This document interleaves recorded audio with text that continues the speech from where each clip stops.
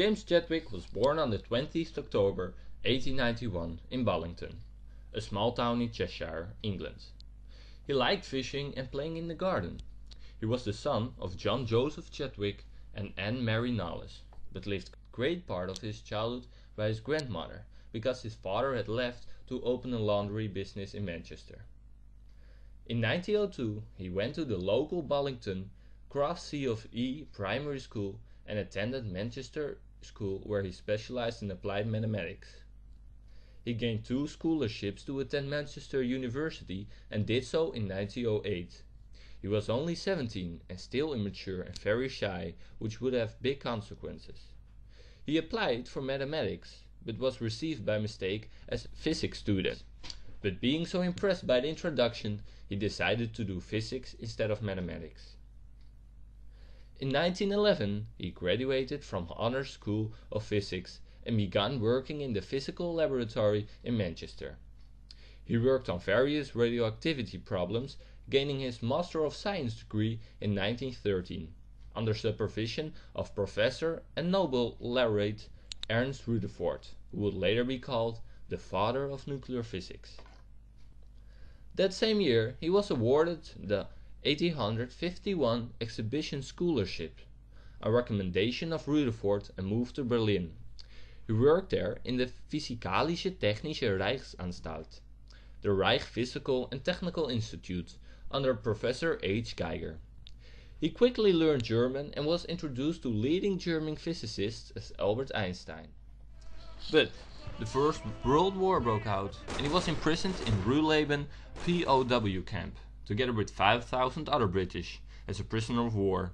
The camp had been a horse race course, and although he suffered from bitter cold and food insufficiency, he was able to set up a laboratory and proceed his research on molecules in one of the horse stables, together with another British physicist, Charles Ellis.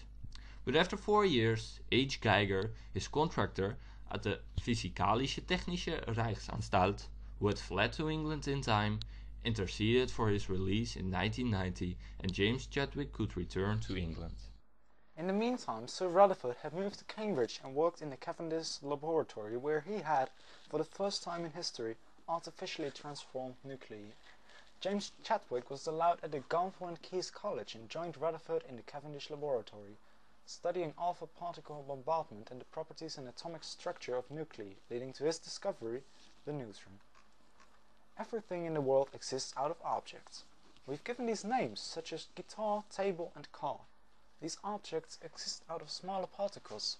These particles are so small that you can't even see them with a microscope. We call them molecules. All of the things you see around you are made out of millions and millions of molecules. But even these molecules again exist out of smaller particles. We call these atoms. But we can go even a step further. E. Rutherford discovered that these atoms were built of particles as well, protons and electrons. The protons have a positive load and the electrons have a negative load. You can compare it with a magnet. Positive and negative attract each other and this way they stay together. However, with some atoms, the weight was much higher than the number of protons and electrons together. There had to be another particle. This particle is the one that James Chadwick had discovered. To split an atom, you have to shoot protons or neutrons at it. Electrons won't work because they have a negative charge. But protons are repulsed and can therefore only be used to split small atoms where the electric barrier is low.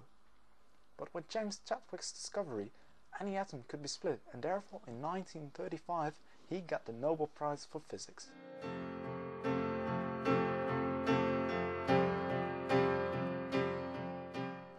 But how did he discover it?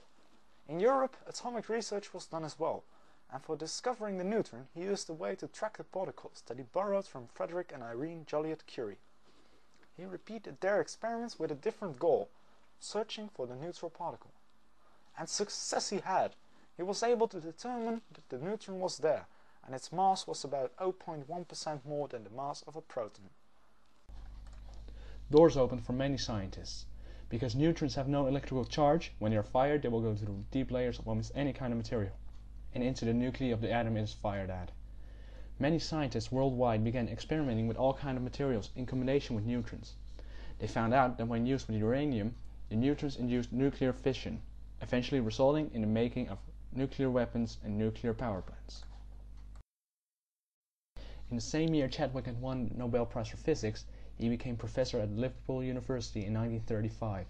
After 5 years of research on the feasibility of an atomic bomb, the MAUD committee came with a report that included the cost estimates and technical specification for a large uranium enrichment plant. The MAUD committee led the British atomic project, and it consisted of scientists as James Chadwick, who later wrote, "I realized that a nuclear bomb was not only possible, it was inevitable. I then had to take sleeping pills. That was the only remedy."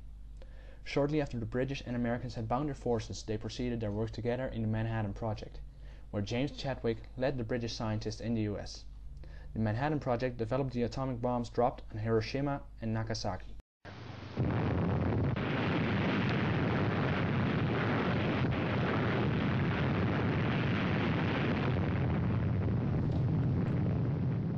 Does this mean that, because Manchester University made a little administration mistake which caused Chadwick to study physics and discover the neutron, we now have nuclear weapons? The answer, in fact, is quite arguable. German scientists appear to have discovered the neutron at the same time as James Chadwick. They were afraid of publishing it because of the devastating results it could have, which proved to be right, of course. James offered to share his Nobel Prize with them, but they refused.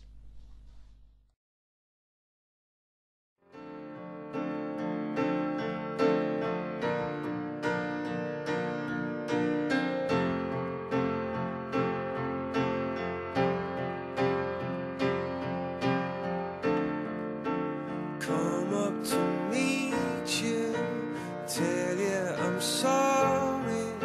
You don't know how lovely you are.